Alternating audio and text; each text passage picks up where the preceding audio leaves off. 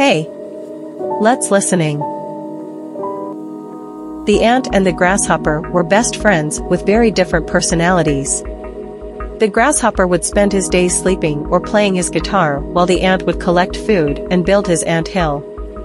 Every now and then, the grasshopper would tell the ant to take a break. However, the ant would refuse and continue to complete his work. Soon winter came, making the days and nights cold. One day the colony of ants were busy trying to dry some grains of corn. The grasshopper, who was extremely weak and hungry, came up to the ants and asked, "Can you please give me a piece of corn?" The ant replied, "We worked hard for this corn all summer while you relaxed. Why should we give it to you?" The grasshopper was so busy singing and sleeping that he didn't have enough food to last winter. The grasshopper realized his mistake. Make use of opportunity while you have it. Thanks for watching.